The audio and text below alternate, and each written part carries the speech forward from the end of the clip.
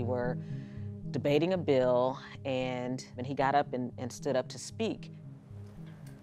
I was off the floor in a conference committee. Somebody pulled me out to a TV and said, "I think you need to see this."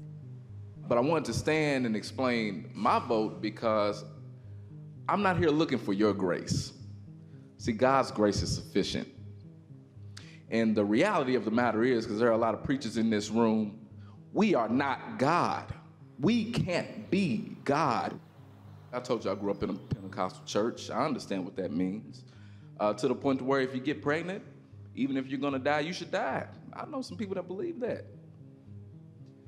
The problem with that is we are ignoring the woman in this conversation every single daggone time.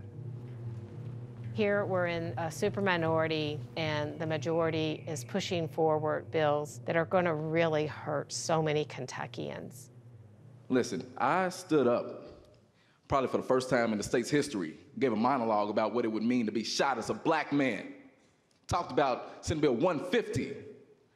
Talked about lynchings, told you how my family was lynched, how some want to compare that to abortion. What a roller coaster I've been on this session. I've laid all my stories out for you.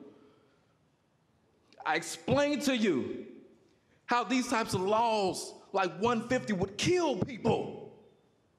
And the same folks that want to have the audacity to vote yes now voted for that legislation. Gentlemen, I apologize. My life matters too, Speaker. Your 3 minutes is up. My life matters too, Speaker. You are out of order. Your 3 minutes are up. My life matters too.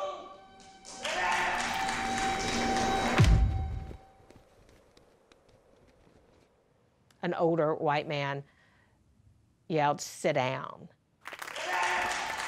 And I was directly behind that man, and I saw the vitriol on his face, and I saw the spittle.